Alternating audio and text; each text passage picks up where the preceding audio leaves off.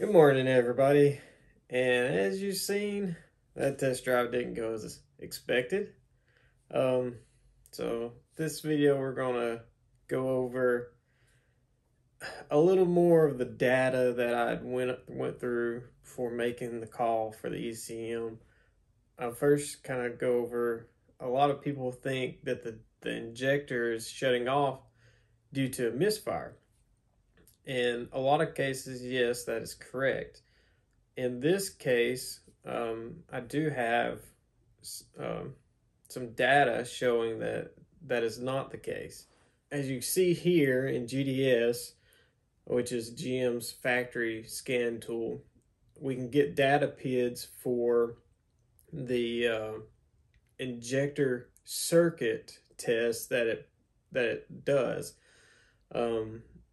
Under normal situations, this test is only going to be either okay or not ran.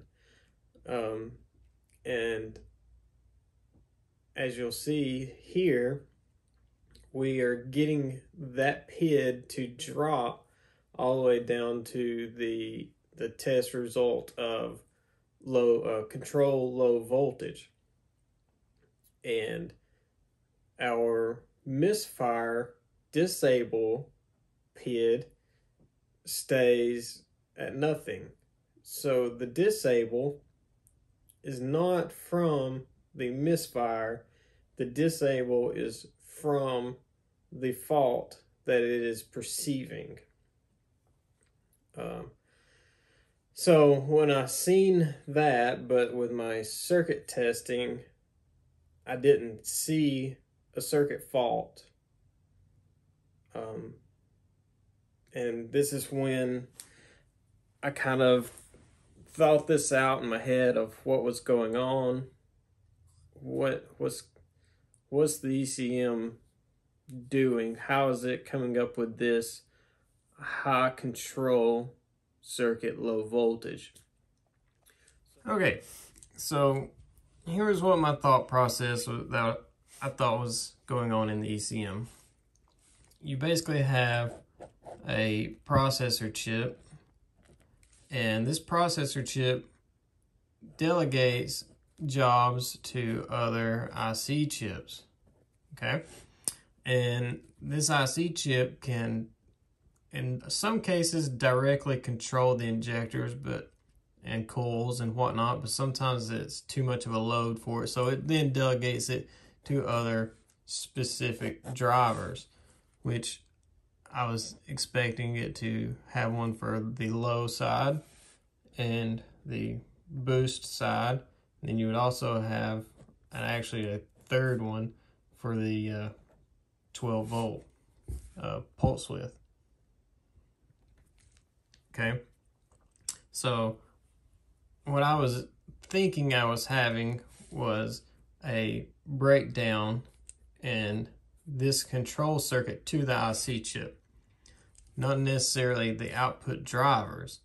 And what would cause this is, heat build up in the ECM, vibrations. Maybe at certain engine RPMs, we would get a resonant vibration that caused a solder joint on this thing to basically vibrate and lose connection. And the CPU monitors these outputs, okay? So it doesn't self-check this circuit, it only checks the outputs here. So if we had a breakdown here and this IC didn't command the boost, well then the ECM's the processor's gonna see here that we had no voltage increase. That would be our low voltage issue. So hopefully drawing this out kind of explains what I thought was wrong with the ECM. Okay, so after explaining what I thought happened to the ECM, let's get back to how I come to this conclusion. I had hours of testing in this vehicle. It doesn't come across like that in video because I have to shorten them down a whole lot, but I had hours and numerous test drives just re-verifying the fault, trying to get the pattern of failure, like when is this happening, what's going on when it happens, just trying to think of, how repetitive is this? And it's very repetitive. Every time you full throttled this truck, this fault would occur. So a lot of you guys, you don't have the luxury I have of being able to invest so much time in things. And even with the circuit flow chart or the diagnostic flow chart for this process, it is very, very basic. It is unplug the ECM, do checks from the injector pins to ground. Do you have any resistance? It should be OL or open loop. It shouldn't be shorted to ground at all. So you check those show up good. You ohm the injector ohms out exactly the same as every injector on the vehicle, all 8 of them. So the next thing in that trouble tree is replace the ECM. If you find those circuit faults, which it also wants you to check for key on ignition feeding into that circuit as well, which we didn't have. So you would think the logic for the computer is, okay, are we seeing these voltages in these ranges that we're expecting them to be? And if not, these are the results of these tests. And in my case, the results of the test is the high control circuit is low voltage.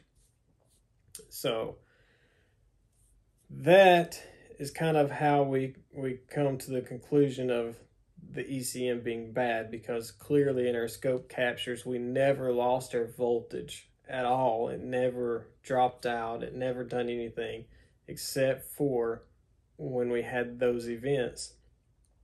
And those events, I now know, is a strategy to save the ECM. It is basically seeing a fault, turn the injector off, refire the injector to see if the fault is still present, and it kind of does this check a few times. I did not originally notice that pattern. And there's a couple other things that we're going to get into in the video here. So hopefully this kind of addresses a little bit of the ECM, why I went that way, and hopefully we'll get some more information that's useful